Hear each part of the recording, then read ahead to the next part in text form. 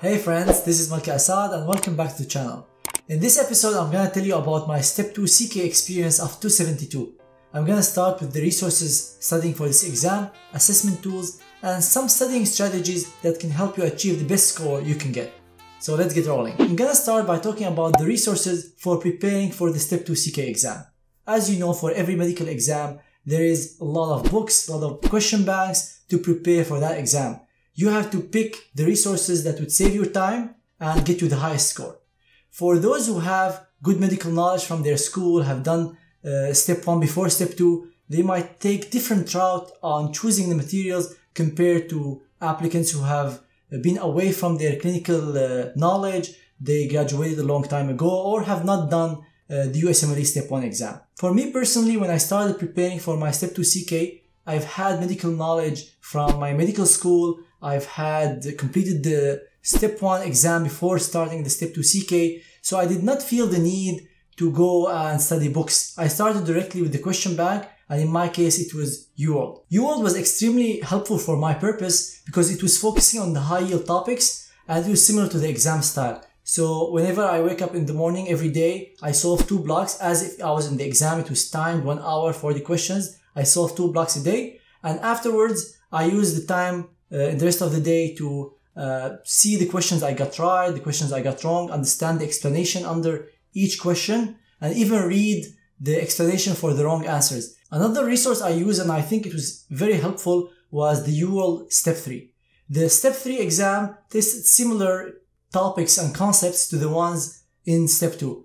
The question bank was not very big, so it was only 1600 questions, and it covers similar topics, so I did not feel that I'm learning something new. It was more different view how you can answer certain questions. You don't have to study UWorld Step 3 if you want to score high. Especially now the questions are a lot more on the UWorld Step 2. But if you had some extra time and you're not sure to use it for books or extra questions, I recommend using it for extra questions because that gives you extra practice and extra medical knowledge. I also tried the biostatistics review of UWorld. It's extra questions related to biostat. I honestly did not feel that it helped a lot. So just focus on the questions that are already in the bank and you won't need that biostatistics review. One thing that I feel that helped me during my preparation for Step 2 CK was first aid of Step 1.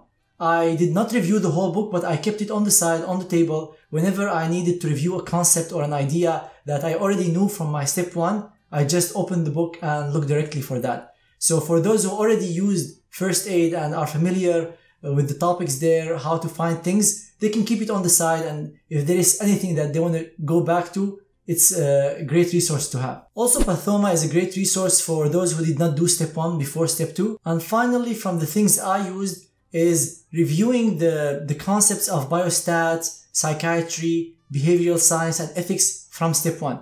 Because the concepts are the same, you'll be tested about these in Step 1, Step 2, and Step 3. So I found reviewing these questions from UWorld of Step 1 or First Aid of Step 1 extremely helpful in preparation for these parts of the Step 2.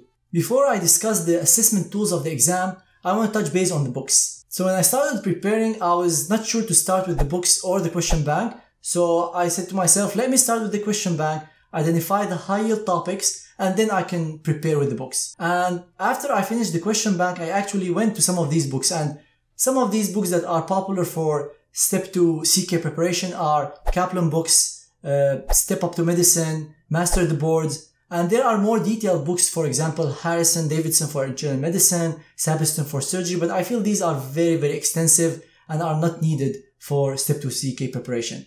But the simple ones such as Kaplan, Master the Boards, I went to these books and I read few pages of each book, and I did not feel that the information in this book is adding much to my knowledge.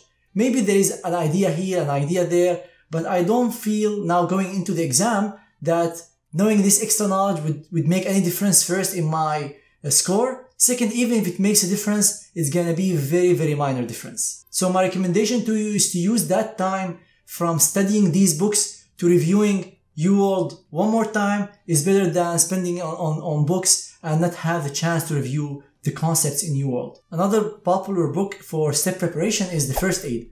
I did not feel that First Aid of Step 2 is as important as the First Aid of Step 1. So I tried reading some pages. I did not like the the way information is presented. I felt that UWorld is more than enough. After you read UWorld and try these preparation materials, you'll see the difference.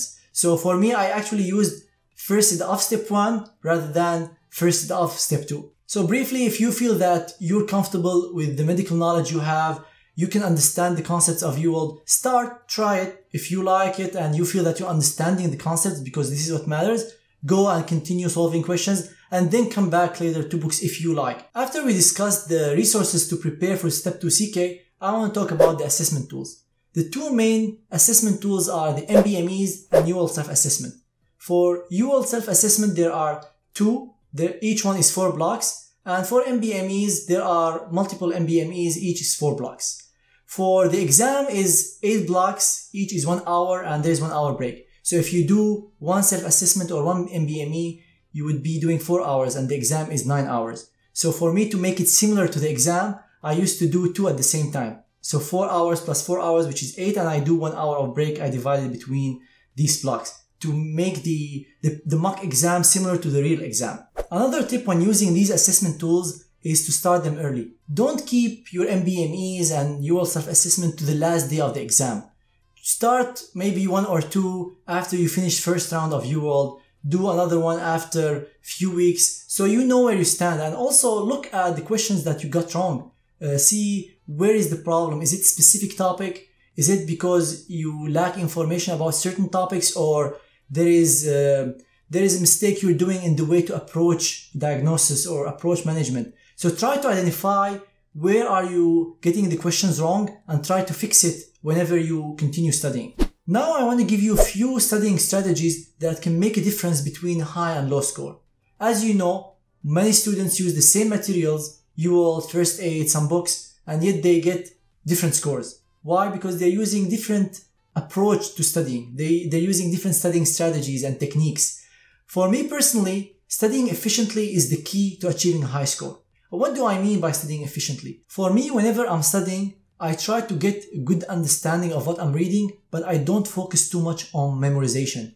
So even if I forget this information the next day or the day after or even a week after, I don't focus on reviewing to try to retain it. So after I told you I solved the 2 blocks in the morning, I review the answers, the explanation, I go to the next 2 blocks in the next day and so on. I never stop and say I'm going to review whole cardiology today or the whole few blocks that I did the last week. So with the first round, I have a good understanding of the concepts. I have an overview of most of the ideas. I'll probably remember more than 50% of the things I read.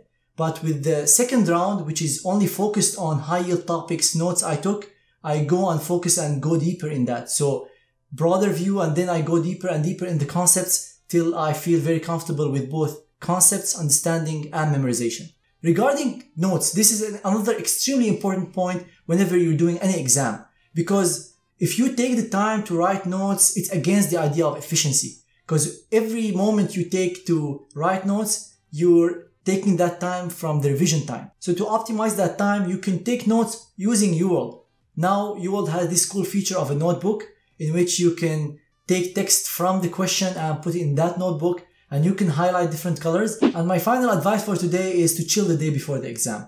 I know many students who stay up till midnight, till 1 a.m. trying to study an extra paragraph or an extra topic. That will probably not increase your score. Actually, even if you got a question from this extra paragraph you studied, the stress you cause to yourself, the lack of sleep, might cause you to miss questions that you already know because you did not sleep well. You have to be very well rested. It's a long day. It's a 9-hour exam, and you want to be sure that you'll be comfortable sitting for that long hours. So in summary, start by identifying your goal, your target score, your timeline, and your study resources. If you have good medical knowledge from your medical school, you've passed step 1, you can start directly with the question bank like what I did. Start with UWorld step 2. If you had extra time, it's not needed, but if you had extra time, you can use UWorld of step 3. You can keep first aid of step 1 on the side in case you needed to review some concepts that pass by while you're studying UWorld.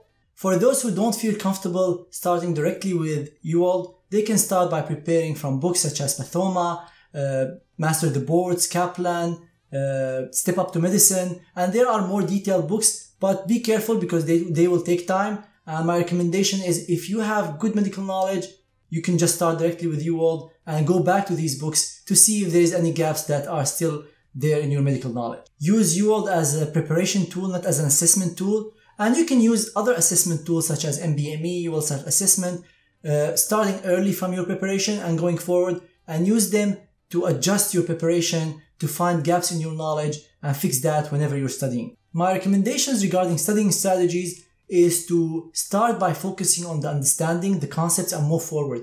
Don't spend too much time on one question or one idea. Just move forward, and that will save you time to use at the end to review the high-yield topics, the things that you forgot. Also, regarding taking notes, try to use the most efficient way of taking notes. Don't take too much time writing down notes or typing them.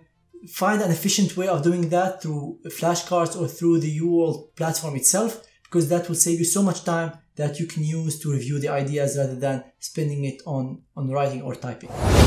I wish everyone best luck on their Step 2 CK preparation. If you have any questions, feel free to leave them in the comments below or reach out to me on my social media platforms, Instagram or Twitter at Malki Assad, or my Facebook page Malki Assad MD. If you find any value in this video, make sure to hit the like button and subscribe to the channel so you get notified whenever I post future videos about related topics. Thank you everyone so much for watching, and see you in future videos. Peace.